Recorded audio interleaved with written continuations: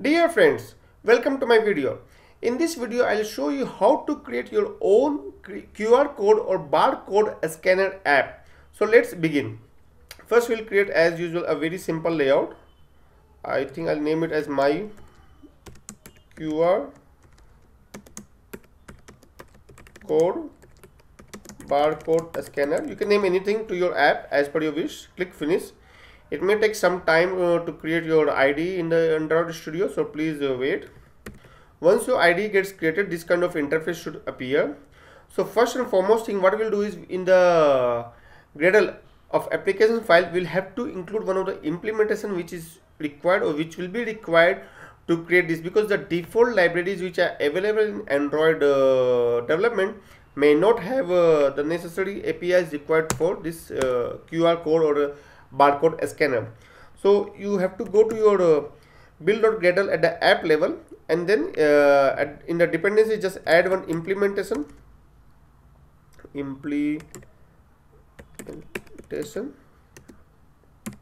So make sure you type the things correctly. Journey apps is from zxing library, Android embedded, and then you can go for the latest version which is available. You just do a Google of this particular library which is latest available, and then you can just go for this latest. I think right now it's 4.0.2, which was released last year in 2019, late 2019 somewhere around. So once you've done it, just click on this sync now button, and it may take again some while to sync your app and include this depending upon your net connection and everything. So once it's synced, it will just tell you it's synced successfully, otherwise it will give some error over here. Or you can also see in the down over here, if it's not synced properly, it will give some error. So you don't proceed, please don't proceed unless it's synced properly. So once done this, we'll move to the second step, which is to design our layout. So again, I'll keep the layout design very simple. So the default text view, I will leave it as it is. Probably I'll just give a ID to this, because this is the place where we will display our results. So I can just say results or results appear here. Yeah, so you can so this is like a kind of hint or the default text which appears. So you can leave it as per your requirement, or you can type as per your requirement. So once done that, I think I'll just increase the size of this a little bit so that it looks good. And for the text, I think I'll make the text in the center. So you can just type text in the search bar, and in the text alignment just click on the center so that it comes to the center part. And probably I'll also increase the size of this text. So by default it's 14 SP, I'll increase it to 24 SP. You can yeah, choose whatever you want to do over here. So once done that, the other thing I will need is probably a button to invoke or to start the scan. So this button, I'll keep it here, and a scan. So this is, I don't know why it brought cancel here. I think I should type it again. Yeah, so now it says a scan here, and that I will leave it as it is. I'll of course put constraints to this so that it gets anchored to a particular position. This I'll bring it probably a little bit further up, and that's all. This button callback, of course, we'll have to give on click method, which we'll give once our Java code is ready. So there are few strings which we use, like a scan and all. So we have to create a resource for them. So just click on this fix, and it will Android will do it automatically for you. So once your layout is ready, we can just start the emulator in parallel so that it creates this layout, or we can see this layout. And before we jump into our Java code, one more thing which we will need to do is, in the manifest file, we'll need to grant access to camera for this particular app, because this app will require the access to camera. So no, this is wrong, I think. Yeah, so this uses permission and permission of camera, that's it. Because of course while scanning, it will need the access to the camera, and more specifically, you can design whether you want to use the front camera or the back camera, but you can choose what you want to do. Okay, so now we'll get into Java code. Before I get into anything, first I'll define on click method for that button, a scan button. So I'll just use public void a scan button. You can name it anything, again as I will repeat. So yeah, so before I do anything for it's asking me to press Alt Enter to include the necessary package for this view. So it will include Android view.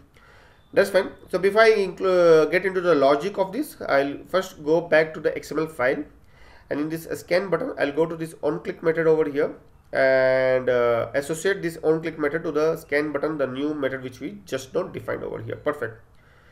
So once done this, what else we'll need is we'll need a private or a local variable to this class which gets associated to this particular text view. So we'll just create a text view. Yeah, this one, text view, and I don't think there is anything else which you require as of now. And over here we'll associate this text view, find view by id r.id.text view, because text view is the id which we gave in our layout, if you remember. So if I go back to the layout, if you remember, over here we entered on the top the text view id. So this id should be associated in the Java code. We'll close this XML file because we don't need it anymore. So apart from this text view, what else we can do is in our own create method is we can give the permission to use camera. So we can request a permission from our user. So that we can do using activity compat.request permission, and the context will be our this present context, this particular class, and then in new string,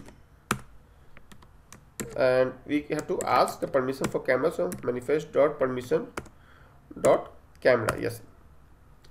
So and then the request code will be to grant the permission. So that will be package manager dot permission granted. Perfect. So once done this, I think during the onCreate method it will associate this text view to this text view in our layout, and it will also make sure that we get the permission from our user to seek or to access the camera. So once done this, now our code will put our main logic. So logic remains is very simple for this. There is something called IntentIntegrator.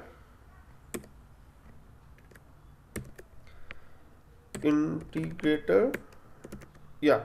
So sometimes it may pop up directly over here that this belongs to that the library or the implementation which we just know included in this Gradle file, which is our zxing Android library. If it does not, so what you can do is after typing this, you can just go to this red where it gives hints, and it gives whether you want to import this class. So of course just click on this and it will import the required class to your particular or to your particular code. So once you have defined this, then you can create a variable of this class and new integrator. That's it. And apart from this, what you have to do is you have to just initiate a scan. There are lots of properties on this particular object, so I'll not do everything, but I'll just show you. What you can do is you can set desired barcode formula or the barcode formats and the camera ID. So say for example, if you want to scan using the front camera, then make sure you set the camera ID as the 1 and not 0. But by default it will take the 0, which is the back camera, and 1 is for the front one. Then you can set the barcode format, which format you want to enable. Then other options are whether you want to have the desired barcode format or so there are lots of options. You can just go through orientation lock, whether you want to lock the orientation in a vertical or horizontal format or landscape format. Then you have to request code, and there are various options. So I will not get into details, but yeah, you should definitely scan through these options. One of the important one is probably I can show you is barcode image enabled. So you can make this false or true based on like what is your requirement, whether you want to capture the image also or not. By default I think it's set false, but yeah, you can explore that. To keep the code simple in this tutorial, I won't use any particular property over here. I'll just go straight I'll just initiate the scan directly on the newly created object. There is some red error is over here is what I can see. Let me see what is the error. So if I go over here, it says we have to give some kind of activity as the argument. So activity will be nothing but this activity, the present activity on which we are working. Okay. So once done this, I think more or less our code is done. Now what we can do is we can see the results, what we get on activity result of this particular intent when we initiate the scan. So for that, what we can do is we can protected void. If you just type protected, it will give you hints, so you can just have this on activity result. So it will override the default method, and over here you can get your result. So there is something called intent. So in intent, again type intent result. I think this class also we will have to import. So just expand this hint bulb, or just press Alt Enter, and it will give you the list of the hint, and click on this import class, and it should import the required class over here. So once done that, what you can do is you can just initiate or create a variable of this particular object intent result, and over here this will be nothing but we have to pass the activity for this particular, and then the arguments will be request code, result code, and intent, which is exactly same what we got in this activity. So we can use the same request code, and then result code is same as result code, and the intent is nothing but data which we get data over here. Yeah. So once we have this intent result, we can check whether this intent result is null or not, because if it's not null, that means our job is done. So we'll just check whether it's not null, and if it's not null, then we should scan or get the contents of this intent result, and that will be our text which we have to display over here. So we'll just scan this intent result get contents dot get contents, and if this is null, no, this should be, I mean, we have to check this, so there should be double equal to sign. If this is null, then what we have to do is, I don't know why it went dark, probably it was timed out. So yeah, I have to wake it up. It went to sleep mode probably. So yeah, so text view dot set text, and what we can probably type cancel or something like error, but I'll just type cancel. But you can choose what you want to print in case the intent is working but the content is null. That means it has not been able to scan a particular barcode or a QR code successfully. Okay, so if this is equal to null, then it will print cancel. Otherwise, else what it will do is it will print in text view dot set text the content what we got here. So that will be nothing but intent result dot get contents, and I think that's it. So it will print the content over here. So that's it. I don't think there's anything else to be done. Rest of the code we can leave it as it is, because yeah. And so if you see, once we have restarted, it's asking for the permission to take pictures. Of course, allow it. And once I click scan, I'm not expecting it to work. Of course, I was not expecting. And the reason for that is because in the emulator, of course, the camera won't work. This is a virtual camera which the emulator gives. So over here, you see the same kind of layout you should see in your real phone. And yeah, and then you have to scan, you have to put your QR code or the barcode inside this, so then it will scan and give you the results. So what I'll do is to test the app, I'll create some QR code from one of my own apps of QR code and barcode which I have created previously, and I'll show you, and then I'll use my real phone to test this particular app which I have downloaded just now. And also I'll put the images of the results which we'll see just now on my website programmerworld.co for this particular app page. Okay, so I'll pause for the time being while I transfer this app. Okay, first I will have to build this app also, of course, so that I get the APK, and then I'll transfer this APK to my mobile phone and then install that APK so that I have the app running in my actual real phone, and then I'll test it and I'll put the images on my website. So I'll pause for the time being. Perfect. So what I did was I paused the video and I have transferred the APK file to my mobile phone, and I have installed the app on my phone. So let's begin some testing. So for first testing, what I have done is I have already created or searched few images on my Google. So I have searched even QR code and barcode both. So first we'll start with the QR code. So let's scan the first QR code. So I have started the app on my real phone, and I scan this particular this particular QR code, which is nothing but for the QR code for wikipedia.org, and I get that text. The moment I scan it, it immediately return me that particular text and displayed it particular in this particular window. So let me close this. Yeah, so when I scan it, the text is appearing in the text box. Over here it is appearing cancelled because in the emulator we couldn't scan anything. So I go back here, probably I'll scan another one. I'll scan this second QR code which I got over here. So let me scan it. So I scanned and it returned hello. So this particular QR code is for hello and this is for Wikipedia org. So I'll post the screenshot of the results both on my both this QR code on my website. So similarly I'll do for this barcode. Probably I'll take one of this barcode. Probably I'll take this first one again and scan the first one, and let's see what it returns. So it returns the number 0360002914552. Okay, so this is the number which is displayed here below. So that's what the value I'm getting in my layout in the text view, in the text box. So I will scan one more. Probably I'll scan this third one. So let me see what this returns. So scanning this third one, it returns a number 12345678990.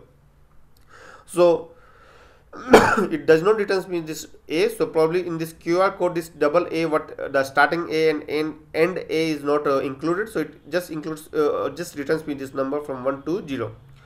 Okay, so that's I'll put all the results of this results on my website. So please refer to it. Also, what I can do one thing quickly is in one of my previous videos, I had created one of the like tutorial to generate the barcode or even QR code. So I'll use one of my own app to generate the barcode. Say for example, I'll say hello programmer world. So I'm generating the barcode for my particular text, and let me see if my app is able to scan that or not. So I'm scanning it using the app from my real phone. So it's taking a long time.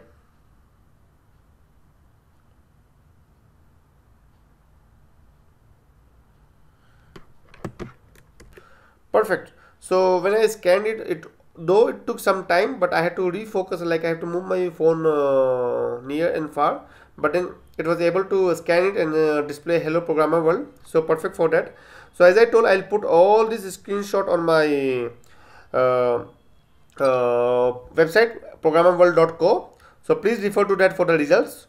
So that's all I wanted to show you. The steps are very simple. You have to just create this IntentIntegrator object and then initiate the scan. So this will leave all the properties of this IntentIntegrator default. If you want to set, then go to this IntentIntegrator and then do that dot set and set all the properties what you want. Say for example, if you want a beep noise or not, true or false, or image capture, or all the other things. Please note this IntentIntegrator is a part of this zxing-android library, so you should include this in the dependency of your Gradle file at the app level. So once you have included and synced the Gradle file successfully, you should be able to get this objects or get this methods which you can use to create your objects of your requirement. And in the on activity results of this particular intent, you can get the result and then scan the result to get the contents or the text which is being displayed. So this same method can be used for both barcode and QR code. This is the one particular API which can scan both the things, QR and barcode. So please use it. So I hope this video was this information is useful to you. The layout I kept it very simple, but you can design as per your requirement. And I hope this video is useful. If you have any questions or suggestions, then please put in the comment section. And if you like this video, then please subscribe to my channel.